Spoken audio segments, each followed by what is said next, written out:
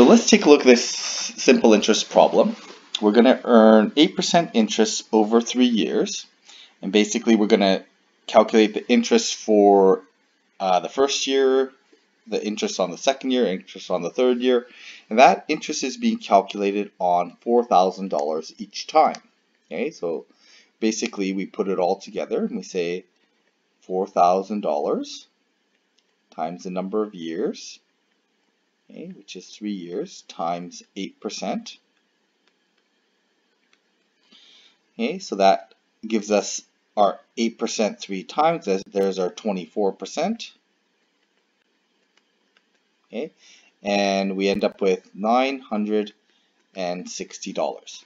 So the total amount earned then would be 4,000. So the total amount that we have is $4,960. Okay, so that would be the end amount at the end of 3 years using simple interest. Now, the real world rarely works like this. Okay, usually what happens is we calculate interest, and after we calculate interest, that interest then is allowed to earn interest again. Okay, so we are able to earn interest on top of interest. Okay, so it looks like this. So we're going to have the money at the end of the first year. So we're going to start with the same amount. Well, this is going to be called compounding interest. So what's going to happen is we're going to calculate interest at the end of the first year. And that interest that we calculate at the end of the first year is able to collect interest the next year. Okay, whereas in simple interest, we only ever calculate interest based on our initial principal of $4,000. Okay, so there's an advantage to compounded interest.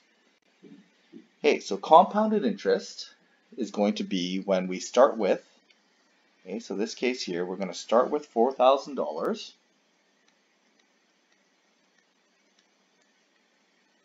And we're going to calculate the interest charged. It's going to be 4,000 times 0.08, okay, which is 320. So our closing balance is $4,320. Okay, that's the amount we have at the end of that first year. Now that closing balance then becomes our opening balance at the beginning of the second year. Now compared to the simple interest, they only ever calculate interest on the $4,000. Now we're calculating interest the next year on the $4,000 plus the $320. So the next year's calculation looks like this: $4,320 times 8%. Okay, so we're going to need a calculator for this. So I'm going to do 4,320 times 0.08. Okay. Oops. 4. Okay, $345.60. Okay, and we're going to add that on, so we're going to end up, our closing balance is 4,000. Looks like $665.60. Okay, so that is our closing balance. So that closing balance then becomes the opening balance for that next year. So we have $4,665.60. Now, in simple interest, that fifth year only earns interest on $4,000. But now, with compounded interest, it's earning interest not on just the $4,000, but an extra $665. So that calculation then becomes, I multiply $4,665.60 by 8%, okay, and I get $373, and I'm going to round that to 25 cents. Okay, and then adding that on to my original amount, 4,665.6. Okay, my closing balance ends up being $5,038.85. Okay, so compare that with what we earned with simple interest. We earned $960 of simple interest. Here, we've earned over $1,000 using compounded interest. And this is really how the real world works. We actually compound our calculations.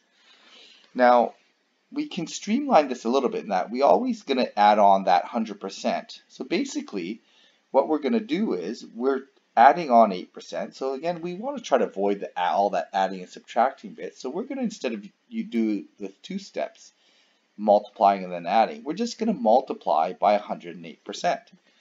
So when we do that, we have this chart down here. So we're going to take 4,000 and multiply by 108%. We get 4,320, just like in simple interest. And then we're going to do 8% of 8%. So we're going to end up with 108% of the original 108%, which gives us our $4,665.60. And then the third year, we're going to earn 8% on top of the first 8%, on top of the second 8%. Okay, so this is compounding the interest, and we end up with approximately $5,038.85.